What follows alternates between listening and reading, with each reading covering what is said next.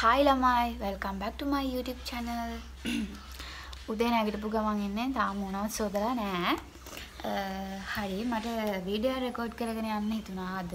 විශේෂයෙන්ම කියන්න ඕනි දෙයක් තමයි අපි දෙන්නගේ මැරේජ් ලයිෆ් එකට විශ් කරපු හැමෝටම ගොඩාක් thank you. ගොඩ කමෙන්ට්ස් වැටිලා තිබ්බා. වීඩියෝ එකත් ගොඩක් ගිහිලා තිබ්බා. ඉතින් ඒ හැමෝටම ගොඩක් thanks. ඒ දෙන ආදරයට ගොඩක් ආදරේ. ඒ වගේම මේ ආපු ටික ගමනට මේ ආපු පොඩි ගමනට මාත් එක්ක හිටපු හැමෝටම ආදරෙයි. subscribe ලා 20000ක් පන්නලා තිබ්බා. ඉතින් ඔය වගේම දිගටම මාත් එක්ක ඉන්න ලස්සන වීඩියෝස් ඉස්සරහට දාන්න. මට ස්පෙෂලි thanks කරන්න ඕන වුණා විශ් කරපු හැමෝටම. ඒකයි ගොඩක්ම මේ වීඩියෝ එක රෙකෝඩ් කරගෙන යන්නේ. ඉතින් කමෙන්ට්ස් ගොඩක් වැටලා තිබ්බා. රිප්ලයි කරන්න අමාරුයි. ගොඩ කමෙන්ට්ස් වැටලා තිබ්බා. මට හම්බෙන කමෙන්ට්ස් වලට මම එවෙලෙම රිප්ලයි කරලා දැම්මා. අනිත් ඒවට මම heart දාගෙන ගියා. ඉතින් ආයෙත් කියන්නේ ගොඩාක් thank you. විශ් කරපු හැමෝටම දෙනගේ ජීවිතේට. පූසා කාලා. හරි එහෙනම් දැන් අපි මුණ සෝදගෙන ඉමු. මම මුණ සෝදන්නේ නැතුවනේ ඔයාලට ඉස්සෙල්ලා වීඩියෝ කරන් ආවේ. ෆේස් වොෂ් එක ඉවරලා තියෙන්නේ කපක් නැහැ. තියෙන ටිකෙන් අපි මුණ සෝදාන් එමු. හරි ඔන්න මම වොච් එකක් දාගෙන ආවා. ඉතින් මට අද තියෙන ලොකු රාජකාරියක් ඉවර කරන්න. මොකද්ද කියනවනම් යන් ගිහිම පේනනම් මොකද්ද කියලා තියෙන්නේ. අද ලොකු රාජකාරියක් තියෙනවා. බලමු.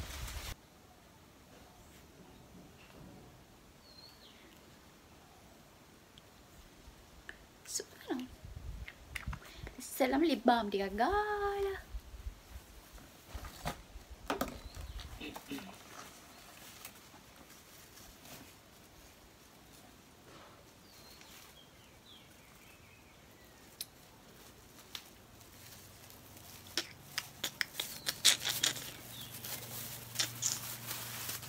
ඒ විටමින් කාරයක් ගාගන්න කොන්නේ.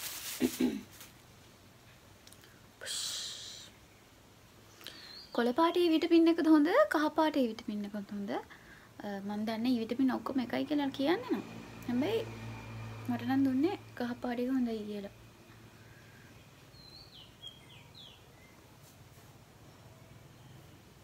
දාගෙන ඉන්න. හරි.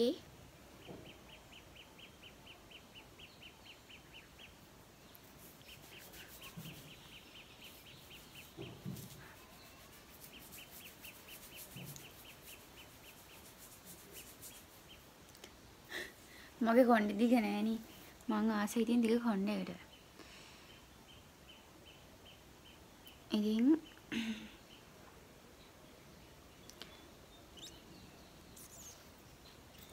ඔක්කොම තෙල් ටික බිම. තෙල් ඔක්කොම බිම.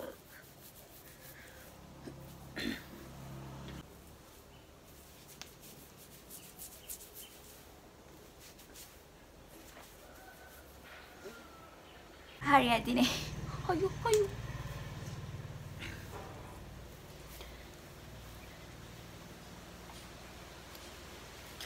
අන්න ඔහම මේ විටමින් කරලකුත් මම ඔළුවේ ගාගත්තා. දැන් ටිකක් ලෙඩා වගේ. අයියෝ. කවන්නේ. මම කිව්වනේ ඉස්සෙල්ලා ලොකු වැඩක් තියෙනවා කියලා අද කරන්න. ඉතින් මම ඒ වැඩේ දැන් ඔයාලට පෙන්නන්නම්. ඔයාලා සර්ප්‍රයිස් වෙයි එක දැක්කොත් මම විතරක් නෙමෙයි හැමෝම ඉතින් ඔය වගේ ඇති කියලා මං හිතනවා. බලමු. මේ පේනවනේ මේ ඇඳුම් ඔක්කොම ඇදලා තියෙන්නේ. ඒ කියන්නේ මේ අපි අර ටිකේම ගොඩාක් වැඩවලන හිටියේ එන්ගේජ්මන්ට් එකත් එක්ක ගොඩාක් අපි හෙටම තුවනවා ගොඩක් බිසි වෙලා හිටියේ. ඉතින් ඒ හින්දා ගමන් බිමන් වැඩි නිසා යන්න කොහරි තිබ්බහම මෙහෙම ජාඩ ඇදලා දානවා. මෙතන ඉතින් අයියාගේ ඇඳුමේ මගේ ඇඳුමේ දෙන්නගේ මැදුම් කලවම් වෙලා තමයි ඔක්කොම තියෙන්නේ. දැන් තියෙන රාජකාරිය තමයි මේ ඔක්කොම ටික අස් කරන්න ඕනි. ඉතින් මම දැන් ඔයාලාත් එක්ක මේ ටික අස් කරන්න තමයි යන්නේ. එන්න ඉතින් එපා වෙයි කරන්න දෙයක් නැහැ. අස්කරමු.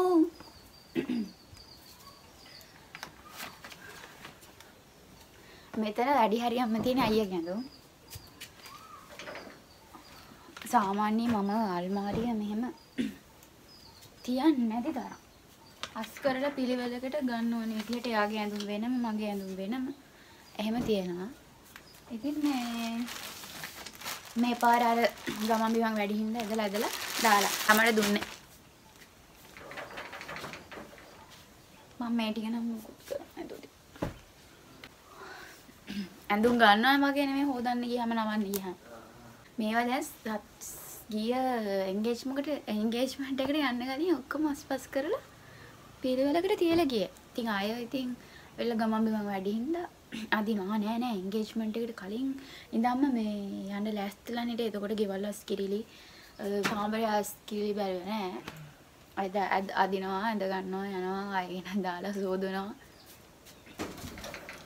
එහෙම තමයි කරේ.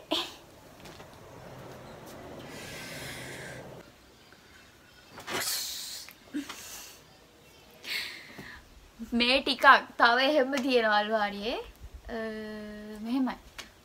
වීඩියෝ කරන්න රෙදි නවන්නයි බෑනේ හින්දා මම මේ රෙදි ටික නවලා ආයෙත් ඔයාලත් එක්ක වීඩියෝකට එන්න. මම රෙදි ටික නවලා එන්න. නැත්තම් රෙදි ගන්නවා වගේම රෙදි නවන්නයි සෝදන්න පුළුවන් වෙන්න එපැයි. හරි ගමන්නේ මම මේ ටික නවලා එන්න. හයි. ළමයෝ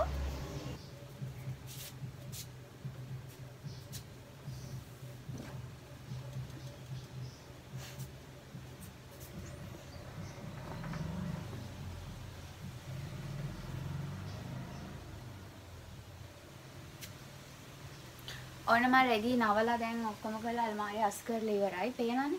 එයාගේ ඇඳුම් තමයි මට තව දෙයක්. මෙන්න මේ තියෙන්නේ මට ෆෝල්ට් ක්ලෝතින් බ්‍රෑන්ඩ් එකෙන් එවපු ටී-ෂර්ට් දෙකක්. මේක ටයිගර් ටී-ෂර්ට් එක, මේක සෆාරි ටී-ෂර්ට් එක. මාරම ලස්සනයි, කම්ෆර්ටබල්. නේ බලන්න. හරිම ලස්සනයි. ඉතින් ඔයාලටත් පුළුවන් FB page එකට ගිහිල්ලා යාලගේ ෆෝල්ට් ක්ලෝතින් බ්‍රෑන්ඩ් කියලා සර්ච් කරලා ඕඩර් එක දාන්න. ඒ වගේම TikTok උත් ඉන්නවා ෆෝල්ට් ක්ලෝතින් බ්‍රෑන්ඩ් කියලා සර්ච් කරන්න. මම TikTok එකේ යාලගේ page එක මෙන්ෂන් කරලා ඇති, FB එකේත් මෙන්ෂන් කරලා ඇති.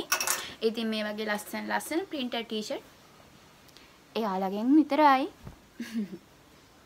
හරිම ලස්සන. ඔන්න මං අස් කරලා ඉවරයි. මේ පේනවනේ යාගේ අඳුම් තමා ගොඩක් තියෙන්නේ. අස්කල් ඉවරයි. මට දැන් තමයි මතක් වුණේ මං කාලා නැහැ කියලා උදේට. කාලා එන්නේ ඔක්කොම කරි. පොඩි ටිප් එකක් කියන්නද? මහතායට තමයි මම කියන්නේ. මමත් දැන් මාස 3-4කට කලින් ගොඩක් මහතට හිටියා. මට තියෙන්නේ කෑවොත් මහත් වෙන නොකෑවොත් කෙට්ටු වෙන එක. ඉතින් මං කරපු වැඩේ ගොඩක් මහතට හිටියානේ. දැන් ඇඳුමක් ඇඳලා ටිකක් මහත් කුඩා මහතුනම කැතයිනේ. මං කරපු වැඩේ බත් කන්න කලින් හොඳට වතුර බොනවා. බත් කන්න කලින් හොඳට බඩ පිරෙන්න වතුර බොනවා. ඊට පස්සේ තමයි බත් කන්නේ. ඒකට බත් කන්න බැරි වෙනවා වැඩිය. ඊට පස්සේ වතුර බොනවා. ඇත්තටම මේක කෙට්ටු වෙන්න හොඳ ක්‍රමයක් ඈ. මේ කෙට්ටු වෙන්න දඟලන අයට මහතයිට මම කියන්නේ හොඳේ. ඒක හොඳයි. කියන්නේ වතුර බොන්න කලින් වතුර බොන්න. සෝරි. බත් කන්න කලින් හොඳට වතුර බොන්න. වතුර බොන්න බඩ පිරෙනකන්. ඊට පස්සේ කන්න බැරි වෙනවා. මම වතුර බොන්න කැමති කෙනෙක් නෙවෙයි. මම වතුර බොනවා ගොඩක් හොරයි. ඒ වුණාට මම මේ ළඟකදී නම් වතුර ගොඩ බොනවා. ඒ කියනවා ඇත්තටම මේ වතුර වලින් ගොඩක් දේවල් අපේ ඇඟට වෙනවා. ඒක ඇත්ත. ඒ කියන්නේ මේ හැම වේලෙන එක නැති වෙනවා. විලුඹ එහෙම පැලෙනවා නම් ඒවට වතුර හොඳටම හොඳයි. ආයේ සමහර කට විලුඹ පැලෙනම් දෙයි ගන්නවනේ. දෙයි ගන්න ඕනේ. හොඳට වතුර බොන්නකෝ විලුඹ පැලෙන එක අඩු වෙනවා. ඇඟ වේලෙන එකත් නැති වෙනවා. ඒක ඇත්ත. අත්දැකීමෙන් කියන්නේ දැන් නම් හොඳට වතුර බොනවා. ඒකයි. හරි මම දැන් කාලා ආවා. මම ඔයාලට පෙන්නන්නම් දැන්. මේ තියෙන්නේ මේ අපි දෙන්නගේ මතකයන් ටිකක් කිහිපයක් විතරයි. ගොඩාක් තියෙනවා ෆොටෝස්. එහෙමනොත් බිත්ති මැදේ යලන්න මම ටිකක් මම ඒ දවස්වල මම ආස කරපු ෆොටෝස් ටිකක් මම ඉතින් බිත්තියේ මතක් වෙන්න තියාගෙන ඉන්නවා. ඒ දවස්වල කියන්නේ ඒ දවස්වල ගහ ෆොටෝස් ටිකක් දැන් ඉතින් අලුත්නේ. අලුත් වෙලා අලුත් ෆොටෝස් තියෙනවා. ඒවා තාම මොකුත් කරලා නැහැ. චුට්ටක් ගහලා තියෙනවා ඉතින් මතක් වෙන්න. හරි දැන් දවල්ට කන්න මොන හරි හදා ගන්න ඕනි. ඉතින් මට හිතුණා අද සාමාන්‍යයෙන් ගොඩ කාලෙකින් විශේෂ දෙයක් හදපු නැති හින්දා කොත්තුවක් හදුවා නම් හොඳයි කියලා. ඉතින් බලමු. කොත්තු හදාගන්නේ කොහොමද කියලා. දඟල කඩාගෙන හරියන්නේ යන මාත් එක්ක කොත්තු හදන්න. මේක මම දන්න රෙසිපි එකක්. ඒ හින්දා මේ අඩපාඩු දෙය ගණන් ගන්න එපා. මෙන්න මේ වගේ අවශ්‍ය ප්‍රමාණයකට පාන් පිටි ටිකක් අරගෙන හොඳට අනා ගන්න ඕනි. පදම එනකන් අනා ගන්න ඕනි. ඊට පස්සේ තමයි අපි ඒකට ඉතුරු දේවල් දාලා හදාගන්නේ. මම මෙහෙම පාන් පිටි ටිකක් අරන් පාන් පිටි වලට වතුර නෙවෙයි ඉස්සෙල්ලම ලුණු පොල් තෙල් ටිකක් දාලා වතුර චුට්ට දාලා හොඳට මෙහෙම අනා ගන්න ඕනේ.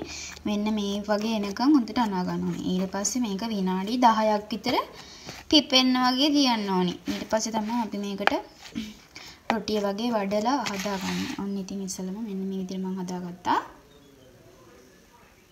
ඊට පස්සේ මෙන්න මේ වගේ පොඩි භාජනයකින් ඒක වහලා තියන්න ඕනේ. හොඳේ?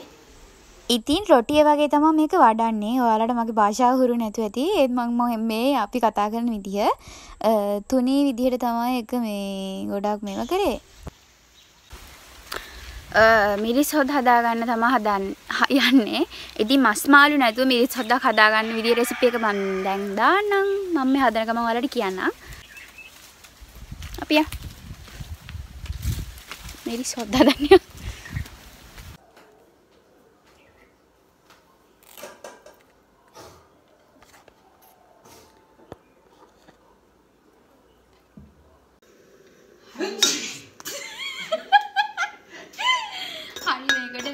තාච්චියට අපි අමු 3 ටිකයි මිරිස් කුඩු ටිකක් දාගෙන හොඳට මේක කල් වෙනකම් බැද ගන්න ඕනේ. මිරිස් හොද්දට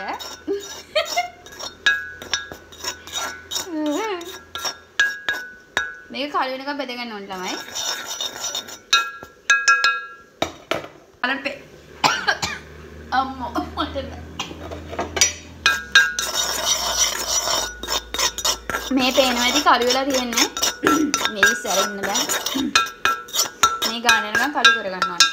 මම දැන් අතෙන්ද මේක රත් වුණාම සුදු ලුණු කරපිංච රම්පේ ටික දානවා. දාලා තෙලේ බැද ගන්න. හරි මම මේකට සුදු ලුණු රතු ලුණු නෙවෙයි දී ලුණු සුදු ලුණුයි රම්පේ කරපිංච ඔක්කොම ටික දාගත්තා. දැන් මේක හොඳට තෙලේ බැද ගන්නවා.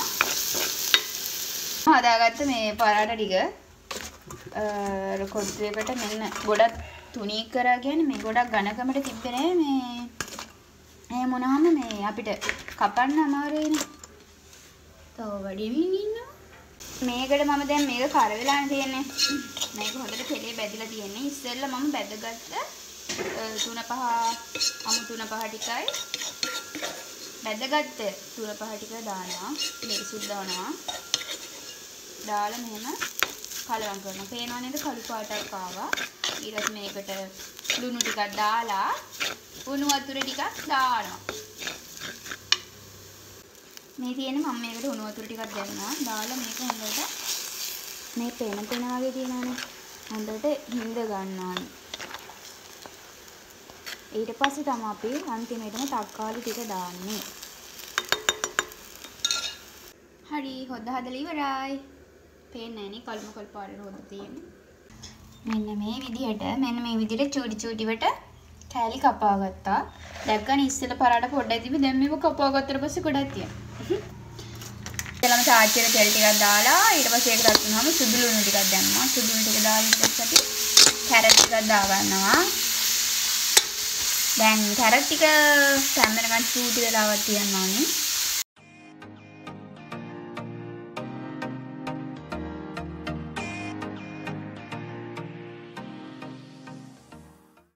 ඊට පස්සේ හදාගත්ත මේ අපි ඉස්සෙල්ලා හදාගත්ත මිරිස් හොද්ද මේකට දැම්මා. දාලා කලවම් කරනවා. ඔයාලට මේකට සෝයා සෝස් ටොමැටෝ සෝස් ඕන දෙයක් දාගන්න පුළුවන්. මෙන්න මේ විදිහට අපේ කොත්තුව හැදිලා ඉවරයි. ඩුඩු කණ්ඩායි තියන්නේ. ඔන්න කොත්තු හදලා තියෙන්නේ. දැන් තියෙන කන තමයි බලමු රස කොහමද කියලා.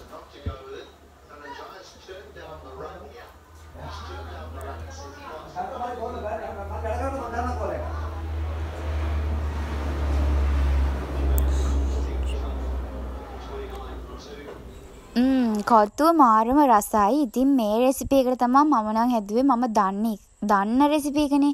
ඉතින් ඔයාලත් මීට වඩා වෙනස් රෙසිපි එකක් දන්නවා නම් මට කමෙන්ට් කරගෙන යන්න. මම ඒකත් හදලා බලලා ඔයාලට කියන්නම්. හරි මම වීඩියෝ එක එන්ඩ් කරනවා. ඉතින් ආයෙ දවසක ලස්සන වීඩියෝ එකක් අරන් එන්නම්. මේ වීඩියෝ බලනවා මාව තාම සබ්ස්ක්‍රයිබ් කරලා නැත්නම් අනිවාර්යෙන් ගිහින් සබ්ස්ක්‍රයිබ් කරන්න. ඒ වගේම තව කෙනෙක්ට බලන්න ෂෙයා කරන්න අමතක කරන්න එපා. ආයෙ දවසක ලස්සන වීඩියෝ එකක් අරන් එන්න. ගිහලා එන්න. බයි.